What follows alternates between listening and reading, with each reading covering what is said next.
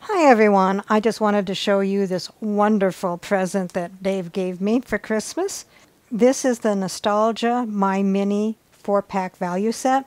Mini grill, waffle maker, omelet maker, and mini donut. Today I'm going to concentrate on the mini donut maker, and I will be making mini donuts.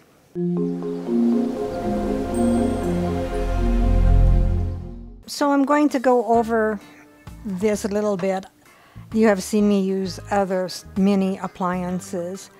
Before we use it, you want to wipe down all of the surfaces with a damp, non-abrasive cloth.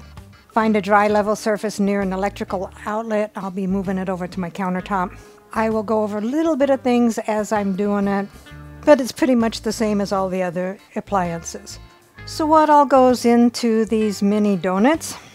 2 cups flour, 1/4 cup sugar, 1 teaspoon salt, 1/2 teaspoon baking soda, 1 teaspoon nutmeg, 1 teaspoon baking powder, 3/4 cup buttermilk, and I don't have any buttermilk, so I'm going to make my own.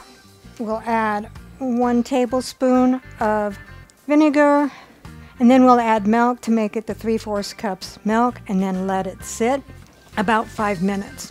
You can use lemon juice instead of the vinegar if you desire.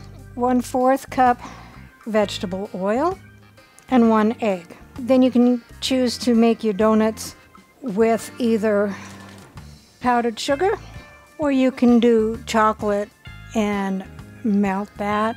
I have this chocolate flavored candy coating, which has a microwavable tray included. I'll be using that. So let's begin.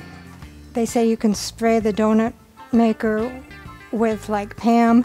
That will ruin or can ruin the non-stick coating. So either use a spritz bottle of oil or just brush it on. And that's what I'm going to do. I'll be brushing it on with some olive oil with my little pastry brush. And I'm even going to spray on the outside just in case it spills over. It won't stick to the outside. And you want to do oil on top and bottom. And you don't want it so much that it's running out all over the place. Now we will preheat it, plug it in. The indicator light is on. When that goes off, it will be ready to cook. In the meantime, we'll mix our ingredients together. Mix all of the dry ingredients together. The 2 cups of flour, the 1/4 cup of sugar, the 1 teaspoon of salt, 1/2 teaspoon of baking soda, the 1 teaspoon of nutmeg, and the 1 teaspoon of baking powder. And whisk that all together until thoroughly mixed.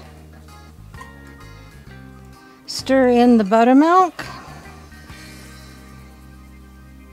And that has sat for about 5 minutes.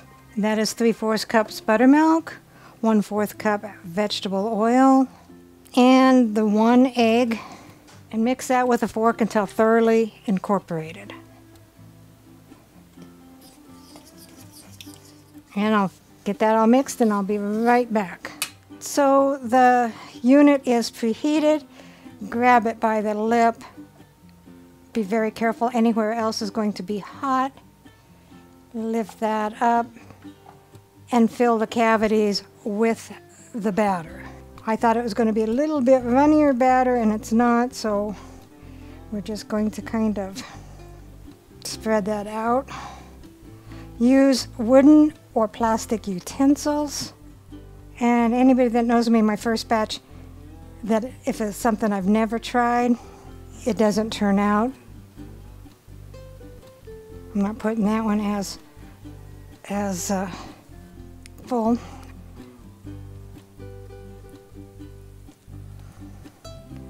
This one I think is way too full. This one will overflow, I know. These ones I'm not sure. So shut it and let it cook for 3 to 7 minutes until it is golden brown. They do look done, so take a plastic or wooden utensil and remove them. And aren't those cute? And then put them on a plate to let them cool just a little bit. And then we will dip them in the frosting or the powdered sugar. All right, so while I'm doing that, these are warm, they're not hot. Just take them and put them in the powdered sugar like so. If they're too hot, they will get a wet shine to them. If they're too cold, they won't stick. And there you have that. And then just put them on a plate to finish cooling. Now with the chocolate, just dip them in the chocolate like that and cover them up completely. Let the excess drip off and put them on a plate.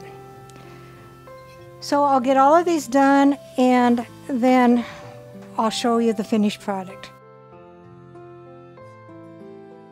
So one thing that I wanted to point out, if you overfill these two front ones, they take longer to cook than the back one. I just stuck another bit of batter on the back one here because that one was done. The lid closed completely, and these ones, they're up just a little. They do poof up a little bit, so put in less if that's the case. Otherwise, you'll have to cook it long because on the bottom does get done before the top. All right, so they're all done.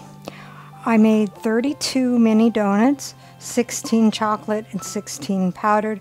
The chocolate was easier because you didn't have to have it at the exact temperature to get it covered. The powdered, if it's too hot, it gets real shiny. If I had some of those, and if it's too cold, then it doesn't stick on real well, and I had some of those as well. As soon as these are completely cool, I will put them in an airtight container, and then when Dave gets home, he can do a taste test. So here are the mini donuts that was made in the MyMini Donut Maker that Dave bought me for Christmas. So let's see what Dave thinks.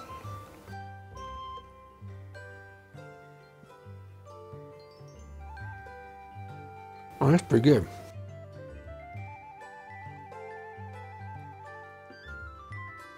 Is this a donut mix or what?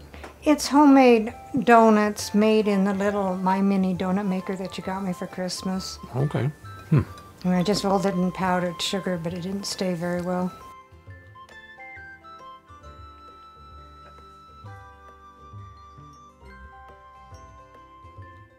Pretty tasty. Recipe deals for easy meals. Please like, subscribe, and share. This is Cooking with Sherry. Until we meet again.